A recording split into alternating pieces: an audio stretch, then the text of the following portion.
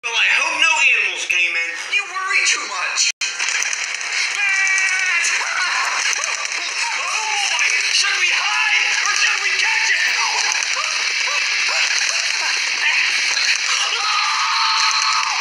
Okay, I'll catch it. I'll dispose of the little creature for you. I need hand sanitizer quick. What happens if a bat bites you? How am I supposed to know that? I didn't even know bats had teeth. Can you do me a solid and look it up for me, buddy?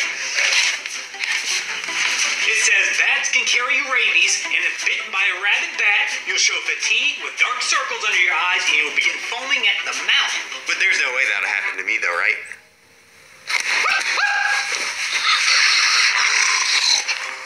He's out of his mind.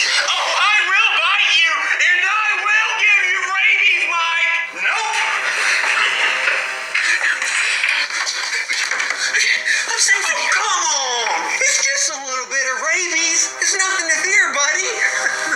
You've got to be kidding me. No kidding here. This is serious stuff, buddy. Let me in this door so I can bite you, Mike! Let me get this straight. A human is trying to bite me and give me rabies. No, it's not just any human. It's your beloved brother, me. Now let me in. Let me in this door. Do you think it's gonna be that easy, Jessie? Do you actually think I will let you in here?